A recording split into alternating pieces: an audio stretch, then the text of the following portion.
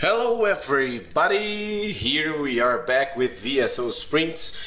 Hello Vinny, how are you doing, my friend? Hello, Serrados, my friend. Then let's go to this great sprint, Yeah.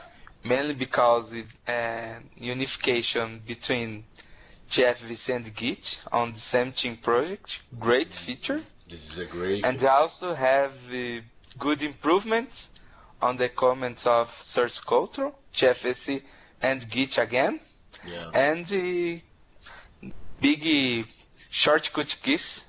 These big are feature. great features, for sure. Yes. Very funny feature. Other news, Serradas?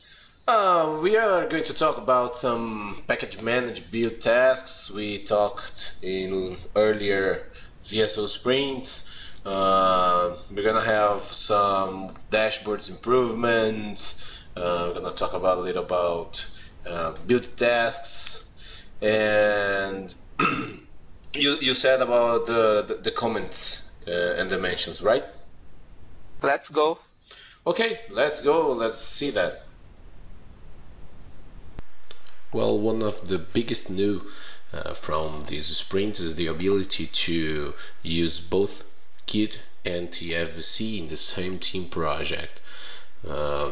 This enables you to easily migrate data between team projects without losing data or something, such as build definitions, as you can see here in our release notes. You can also read something that makes you understand that there's only one way, the migration from TFVC to Git, as you can read here. This makes it easier for you to migrate some or all of your code to Git while keeping all the important data in your team project. So we think it's a tendency. Okay, so let's see how it works. Let's go to our source, our code tab in our team project here. As you can see, we have a team project with a TFVC repository, and now when we click here, we can already see that we have two repositories, one of its type here. And let's try to create a new one. This is the awesome thing here. You can choose between Git or TFVC. So if I choose Git here, I can name it my new Git repo, right? And if I create, then it's done. Okay, but we have a detail here. If I try to create a new TFVC repository, I will see that I won't be able to do that.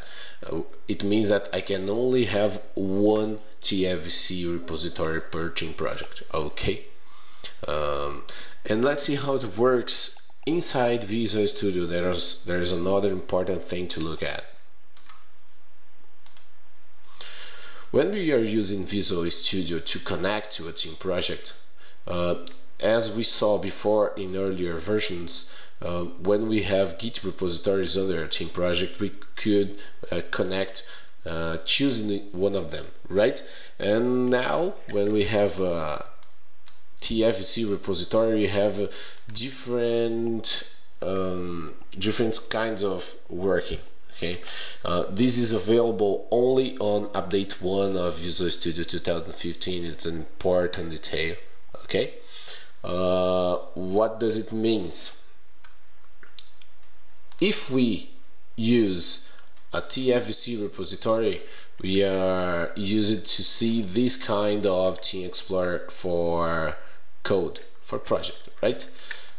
We can see these buttons here. And the most important is pending changes and source control explorer. These are common buttons for TFVC, right?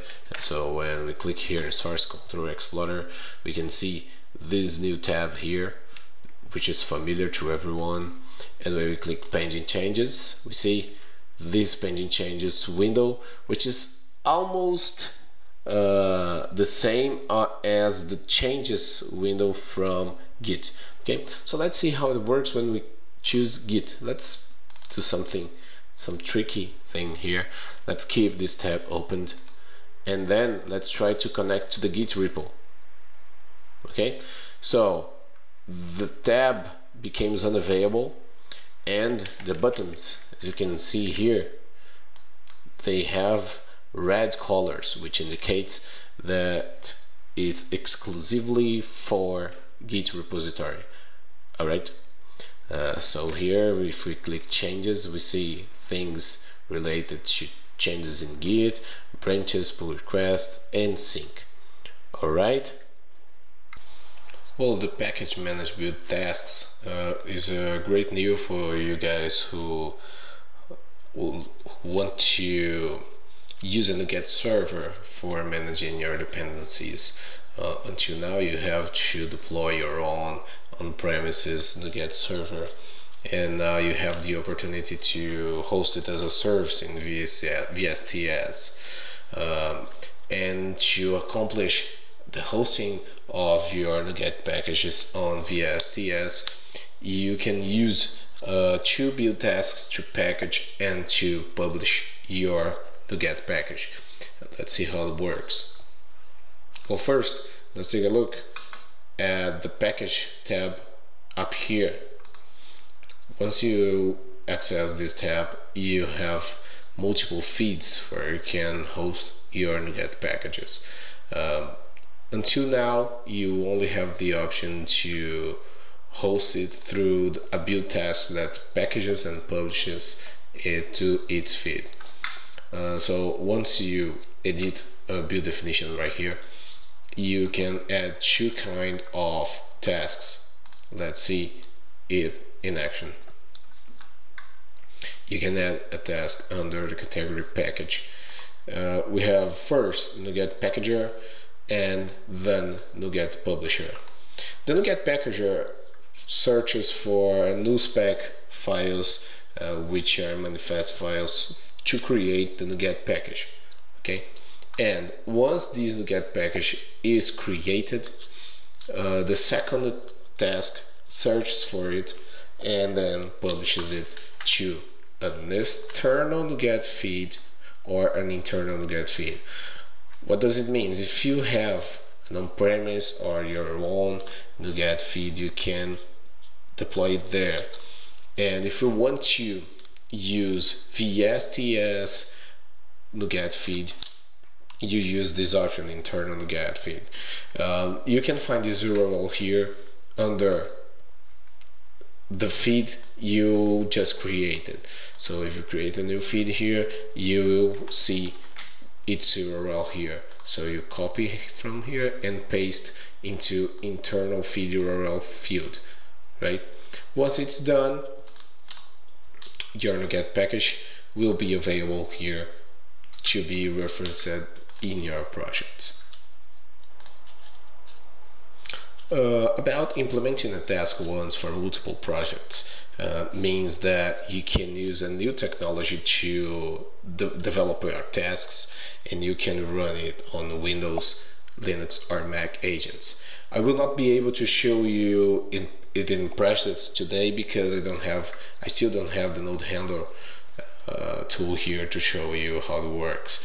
But basically, until now, you were only able to create your build and release tasks using that template, which uses a JSON file, PNG files for icons, and PowerShell to run the actions. And now you can use node handler with JavaScript to run it on multiple platforms such as Windows, Linux, or Mac, right? And about pull request widgets for dashboards that you see in the release notes means that you have a new special widget to put into your dashboard of your team project. Let's see how it works. Here you have your dashboard.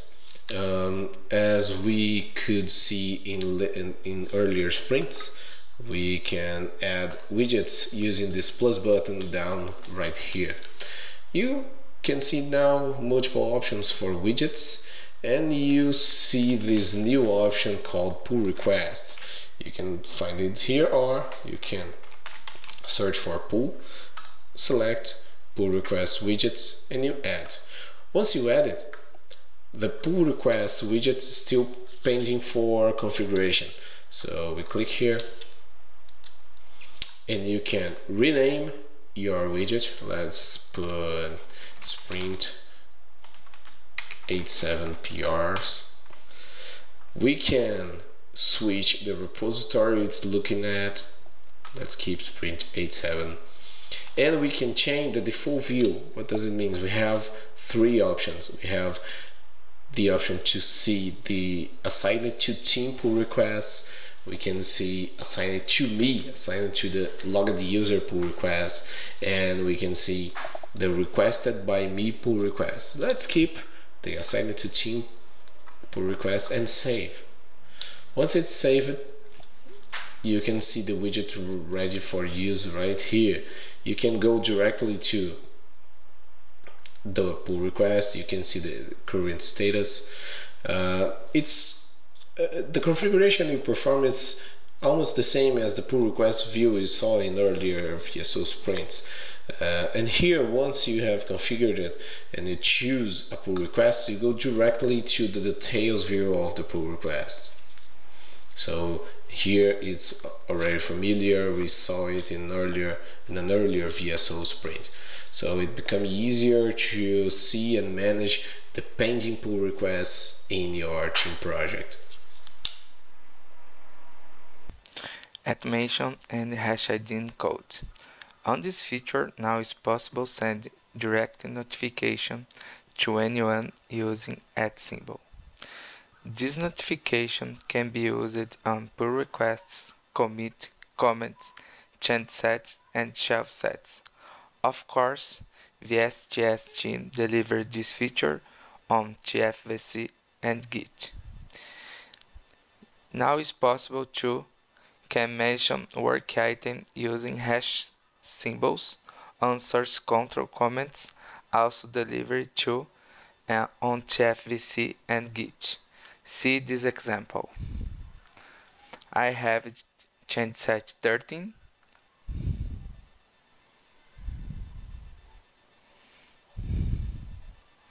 and I click and add comment.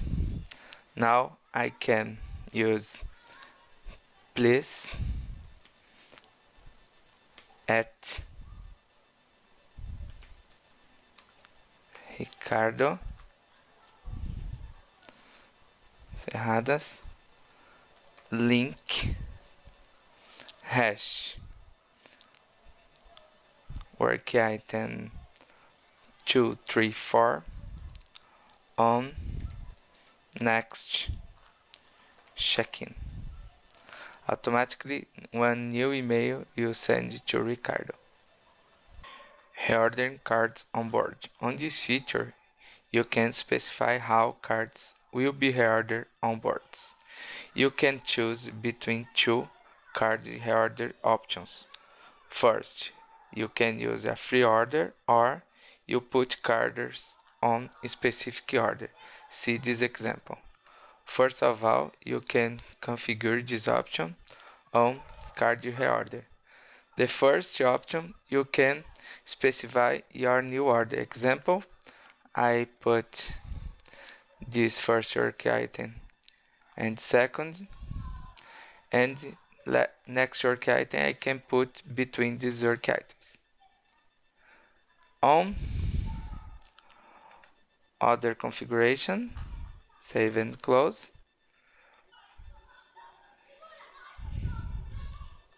My work item can put only on last position. Example, I can put in on new first position, and you can use to next column you position is the last. Global shortcut keys. On this feature, now it's possible use keyboard shortcuts to navigate on web access. Until this moment, VSTS team delivered global shortcuts. This set of keys allow navigating on main menu. Example, you can use GC and you go to Code Hub. You can use GH and you go to Home Hub. And you can use GW and you go to Work Hub. On Work Hub, you have other options. Example, Q, go to Queries, B, go to Bird. Now you can have the complete list of shortcuts. You use a question mark shortcut and you show all options. Well, my friends, that's all for this current sprint. Vinny, tell us what is all for the wrap up of this sprint.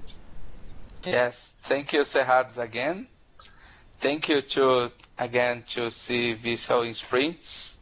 Thanks to subscribe our channel on YouTube. And see you next video. Bye bye. Yes, thank you, Vinny. And a special thank you for all the 112 subscribers we now have in our channel. We reached 1790 views in all our videos in Portuguese from Brazil and also in English from the United States. We are very happy and we are celebrating it.